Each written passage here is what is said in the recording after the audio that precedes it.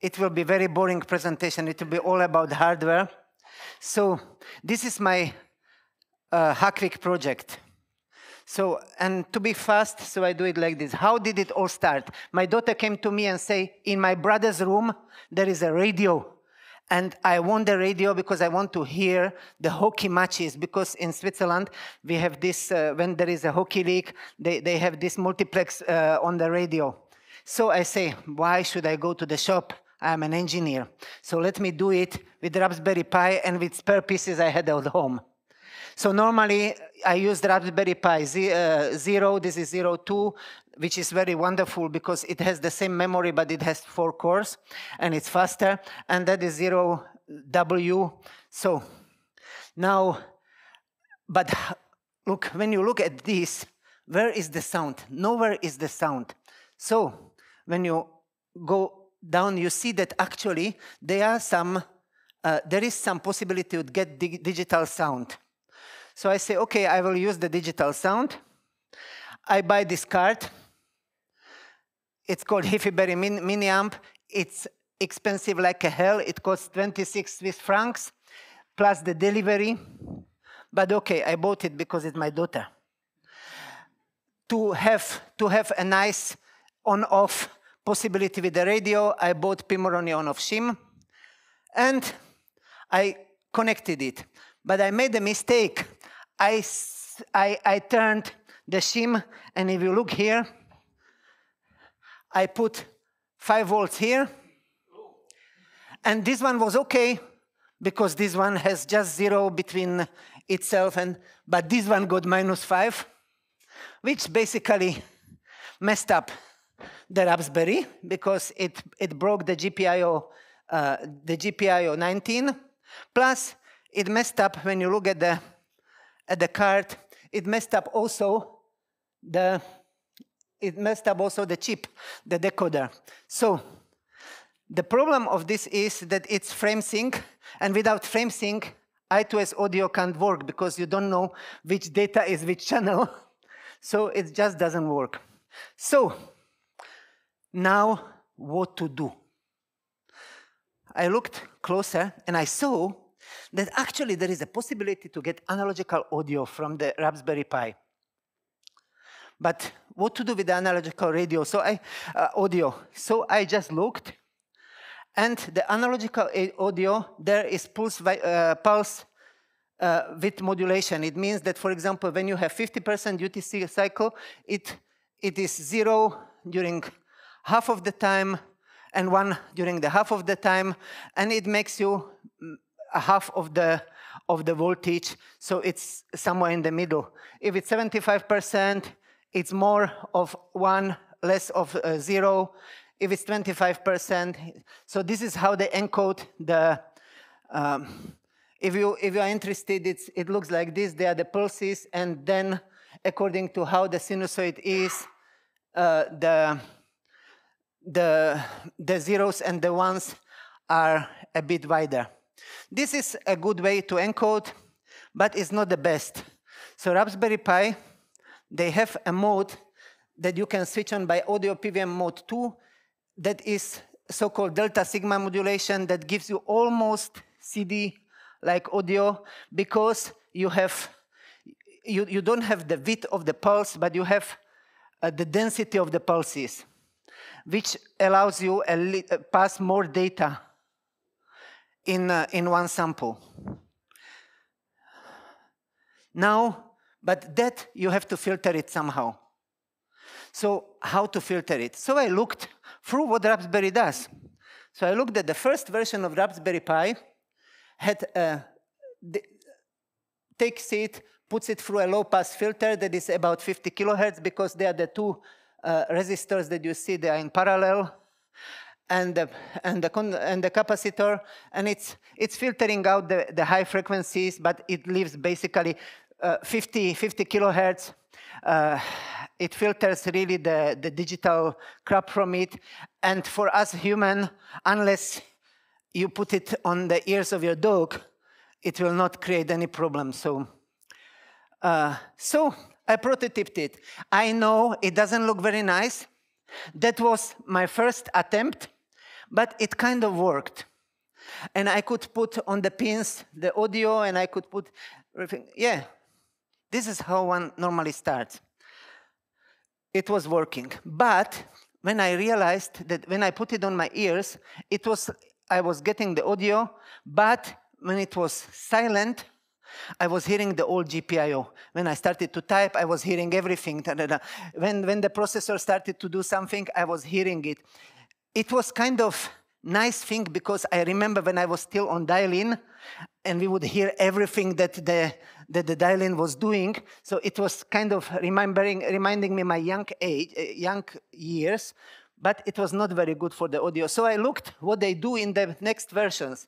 But in the next versions, what they were doing, they actually they stabilized the voltage, and they put a gate that is basically copying signals, zeros and ones, is non-inverting, and with stabilized current. But I didn't like this because they put 2.5 volts, they had to divide it here so that they don't have big difference, too many pieces. So I looked what they do. Okay, this one I will show you how it looks on a Raspberry. On a Raspberry, it's basically this part. Here there is the two for each channel, the two resistors. The filter is here near to the buffer, the gate there. And yeah, this is how it looks on Raspberry Pi A plus. Now, on the Raspberry Pi 3, it's much cleaner because they take 3.3 volts, a gate, a buffer, and then the filter, those capacitors, so that it goes only, you get only alternative current, and a resistor so that it's biased to 0 so that you don't make pung when you put the jack in. So I decided to go with this solution. This is how it looks on the Raspberry Pi 3A+. Okay, so HackWeek. Now, the bad idea of HackWeek was that it was very close to the Chinese New Year. So there were no pieces that I ordered from AliExpress that were coming any near because there was like 3 weeks that nothing was shipped. So I had to work with pieces that were locally deliverable. So I had to design it. And in HackWeek, I decided I'm going to use this guy. So I took a Kicad and I designed it. But I had to design it, I didn't have a dual buffer, so I had to design it with 2 buffers. And any LDO that I found, any linear, any voltage regulator. This was my design of the filter. There is a big capacitor I put between 5 volt and 0 so that I have it nice. Then I decided, because it's a little thing and there was a lot of space on the board, so I put also an amplifier. It's an amplifier, just a normal D-class amplifier. This is very standard, very standard way of designing it. Basically, the sheet. The resistor 1 and resistor 2, they don't have the right value because that one I was experimenting with. For completion, this is how I did it. I used the jack that is switchable so that when you have the jack in, it's going to the headphones. When you have it out, it's going to the now. So the first design was this. I was really proud of myself because it took me some time. I designed it nicely, whatever. And I sent it to GLC PCB that is in China. I waited, and after 15 days of waiting, I got the board, and I soldered it. I had to, in the meantime, I had to upgrade myself because it was not possible really to do these little things with, okay, maybe Wojciech, he would be able to do it. With it, me, no. So but then was already Lunar New Year was already over, so I bought myself a T12 soldering station. I didn't tell my wife that I was buying all this kind of things, so I was intercepting the packages before she sees it. I soldered it all. I was so proud of it. It was actually working. Both channels were there. Now I listen to it, and it's nice. But then I listen more, and I still hear in it. See where this thing is coming from. So, what did I do? I had a problem. I reacted the same way as I do when I get the L3 bug. I started to panic, and I Google.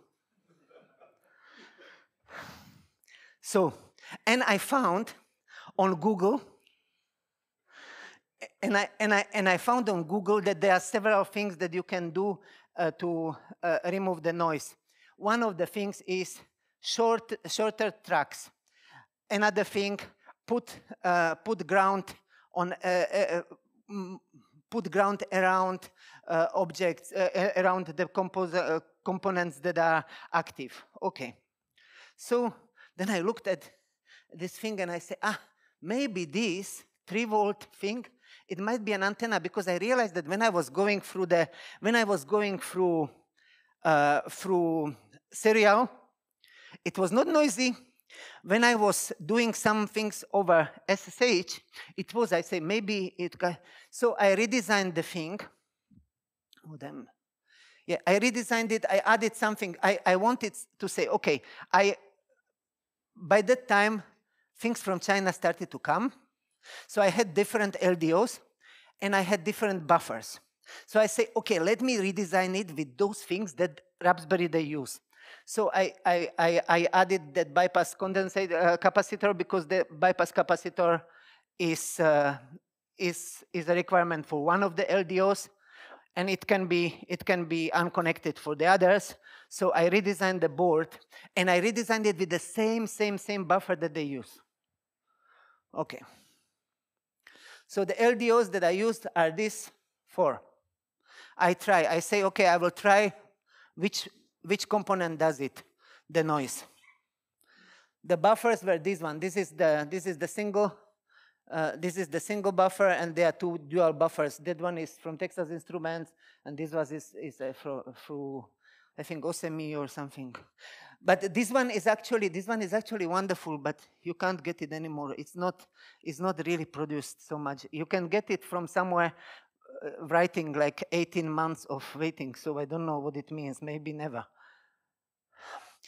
And for that, I had to design a special footprint, because that buffer that came from China, it was SC70, and the other was AC74, so I didn't want to have boards for everything, so I designed this footprint where you can put the smaller and the bigger together.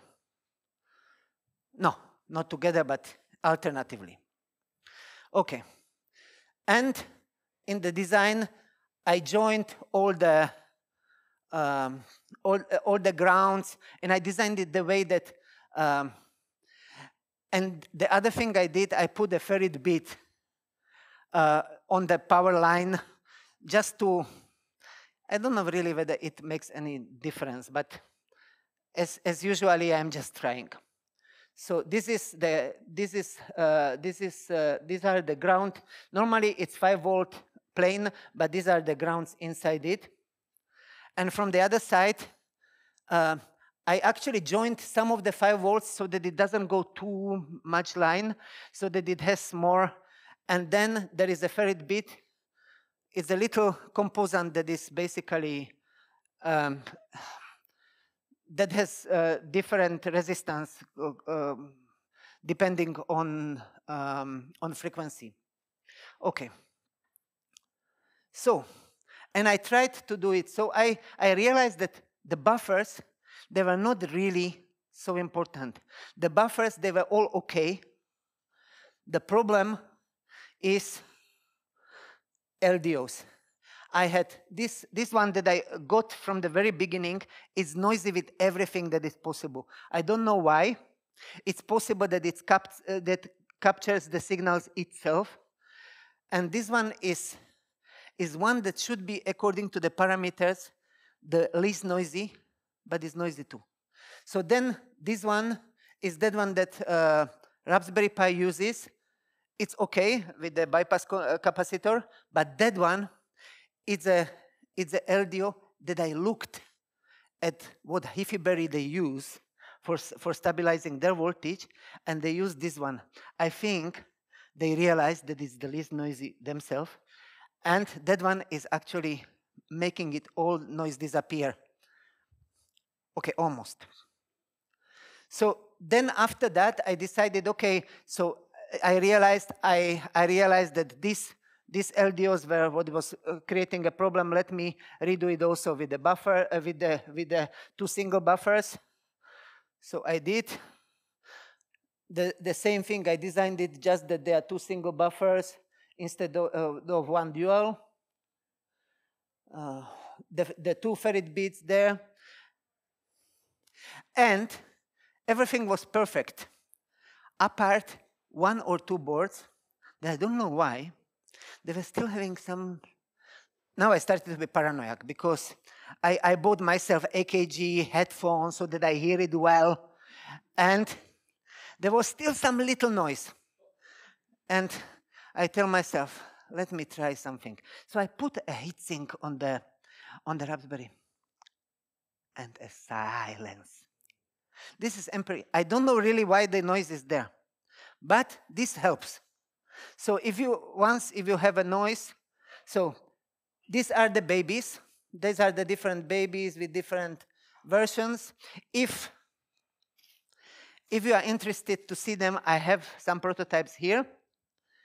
Now, as a postscriptum, with all these things, I managed to get from China also the converter that I messed up, and I managed with the new soldering iron solder it. So even the Hiffy-Berry card of 26 Swiss francs is now working again. So yeah, thank you.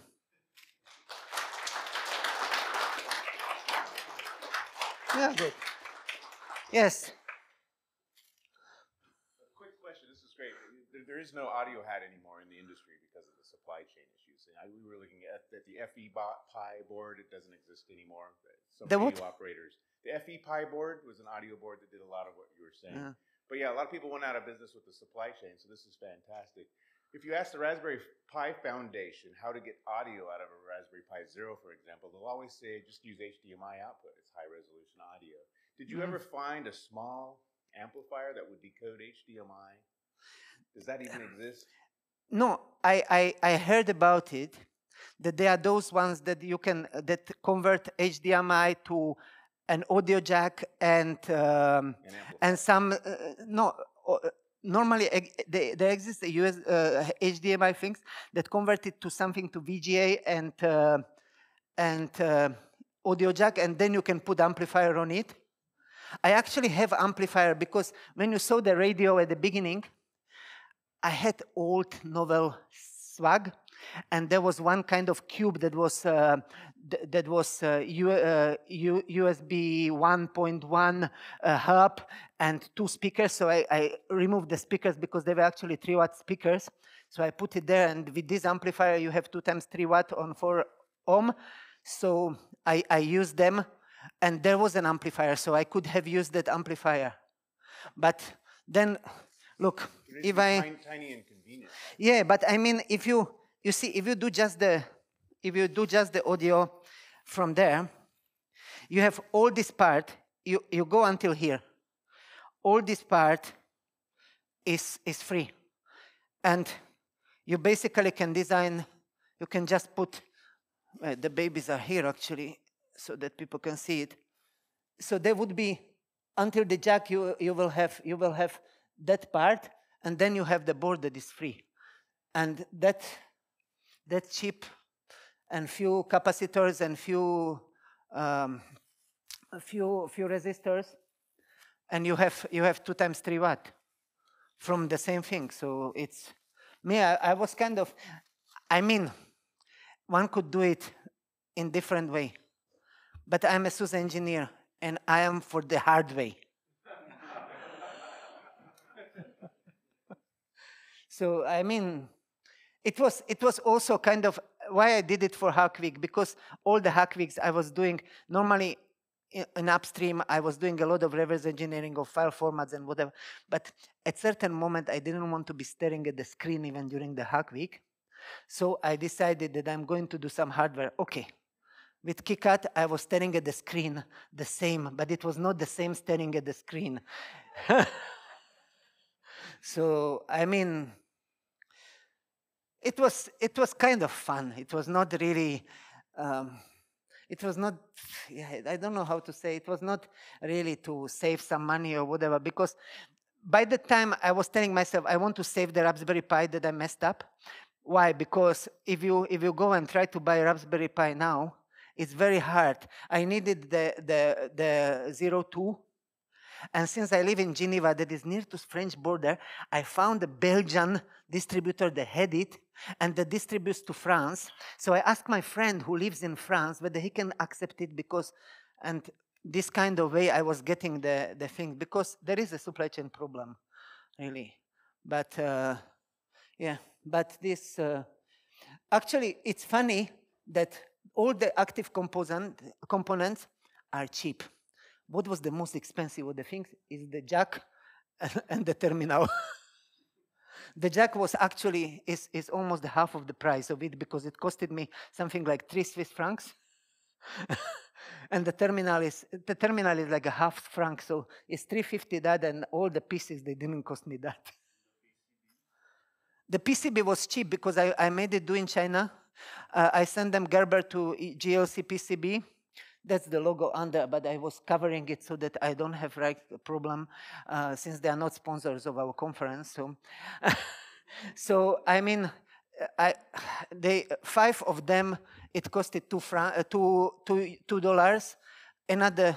Another 5, 4, because there were different designs, and the shipment I got it by the direct slow way that was going through some ship or whatever, and that costed me maybe all costed me, I think 12 or something like this. There is another one. There is yeah, I don't know how it's called. I don't remember. There is another PCB way that can do similar things. But actually, GLC PCB I like, because they kind of don't charge you extra for having it thinner, having it thicker, whatever.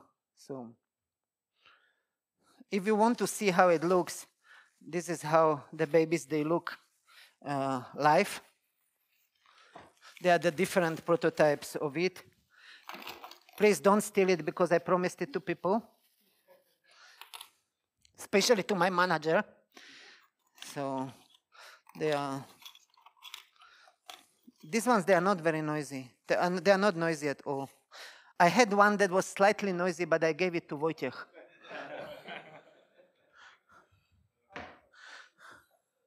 So,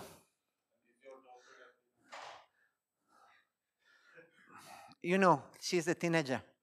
They are never really happy, but she listens to the radio, and I am switching it off normally when I go to the toilet at 2 in the morning. So that's it.